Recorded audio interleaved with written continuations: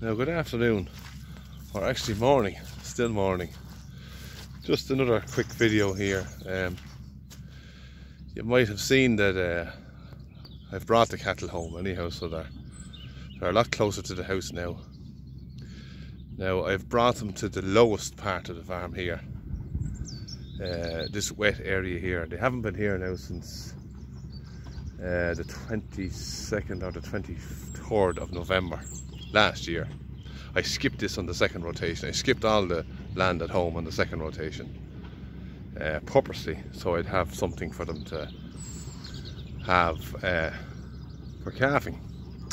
So I think I have beat the weather by the skin of my teeth.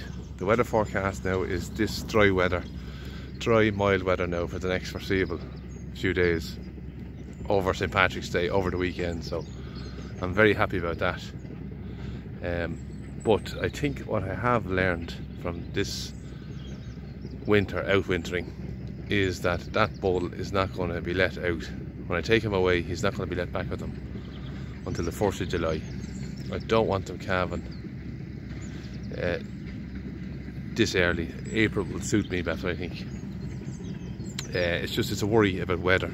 You don't know what way it's going to be, but I think in April you have a better chance of having fine weather. But it looks like we'll have fine weather for now, so I'm very pleased with that. So they're in this little place here. Now this is wet, kind of boggy, moory spot, but it's wet and it's hard. The ground is hard. I don't mind them tramping it up, because I tell you, I kind of purposely put them here. There's no point in me putting them onto a dry field with grass on it just yet, because they'll mess it up on me. So this is all mossy ground, as you can see.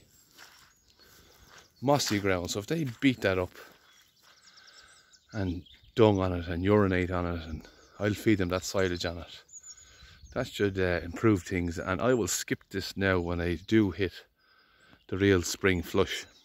I'll skip it on my first spring rotation, and I'll graze it during the summer. So it's going to have plenty of rest now after this hammering, and I'm going to give it a hammering because I need to drag it out that bit more, because I'm probably 2 weeks ahead of myself in my transition from winter feed to spring flush.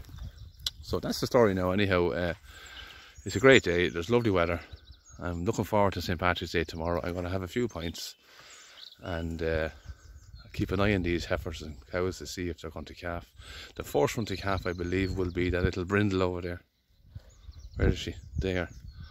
The Rony brindly one. She's putting up a good bag and she's fairly sunk, but I checked her this morning, she was alright. I was up at 5 o'clock.